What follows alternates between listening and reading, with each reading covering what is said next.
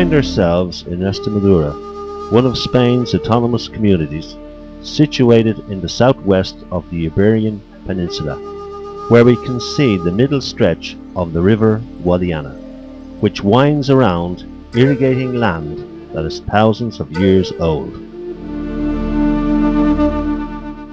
Although the first regulation and canalization works in this basin were carried out in the 1st century during the Roman colonization, the irrigation of the meadows around the Guadiana were only realized 50 years ago.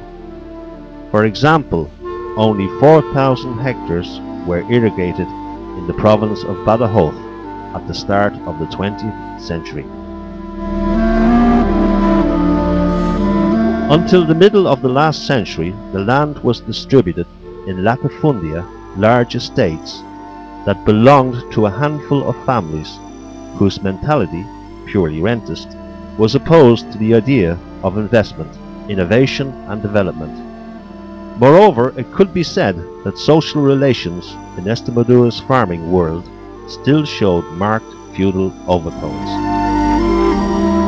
The scene was that of large latifundias with vast uncultivated areas, widespread seasonal unemployment amongst day labourers and ploughmen, and a situation of poverty amongst the population, elements that were a breeding ground for social confrontation. Due to this, various governments contemplated the need of an agrarian reform to distribute the land and improve the infrastructures.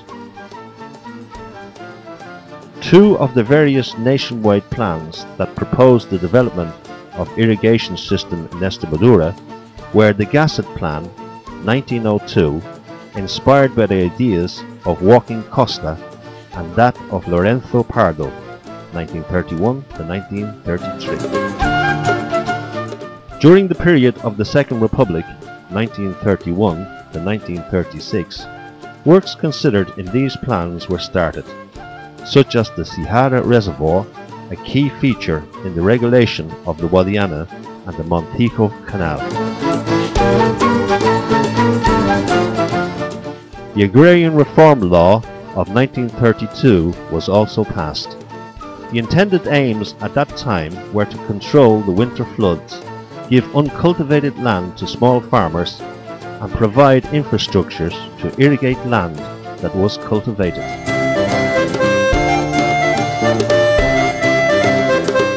Unfortunately, the coup d'etat of 1936 and the subsequent civil war 1936 to 1939 cut short the development of the works and the agrarian reform. However, once the war was over, the dictator Franco, 1939 to 1975, took over the previous plans and approved Plan Badajoz, which also included the electrification and industrialization of future irrigable areas. The works of Plan Badajoz were started in the 1940s. The plan was finished in 1975, by which time various reservoirs had been built and the works of irrigable areas in the upper and lower meadows of the River Guadiana had been finished.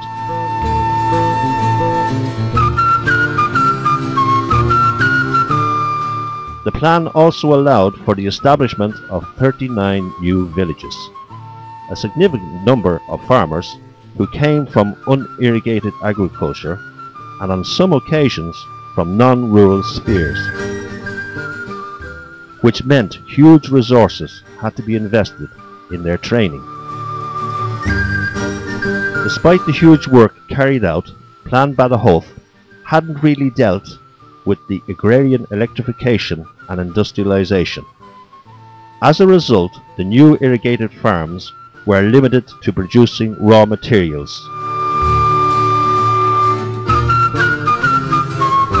Despite this, Plan Badajoz laid the foundations for the subsequent development of irrigated areas in Extremadura after the start of democracy.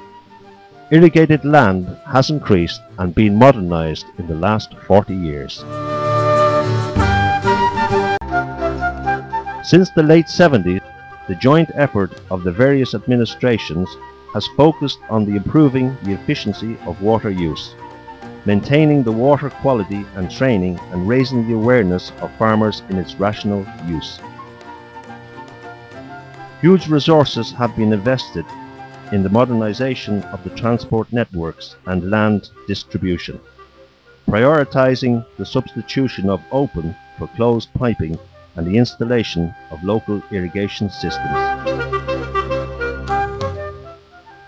In various irrigable areas, remote control systems have also been installed, which allow farmers to program irrigation via mobiles or the internet and real-time control of water delivered to the crops.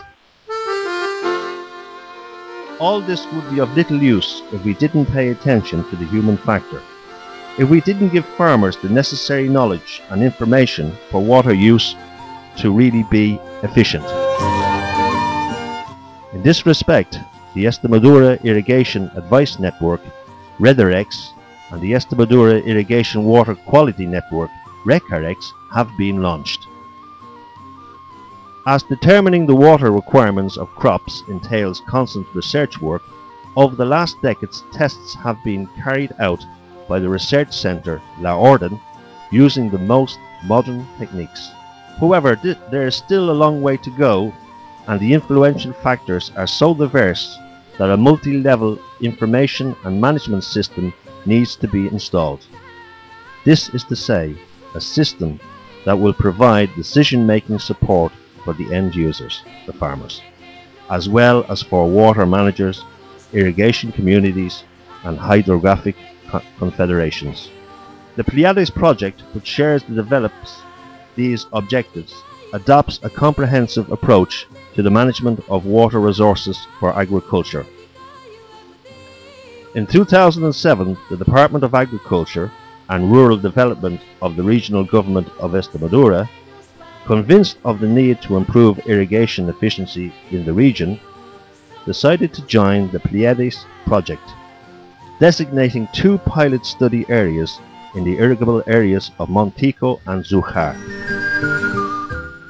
The first has a gravity feed water distribution system, although some farmers have privately installed drip irrigation systems, mainly for fruit trees and tomato crops.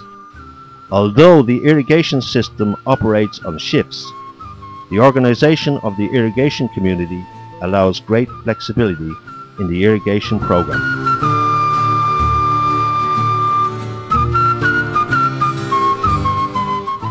The irrigable areas of Zújar have an on-demand pressurized irrigation system. The water is conducted through a canal to elevation towers and distributed by pipes.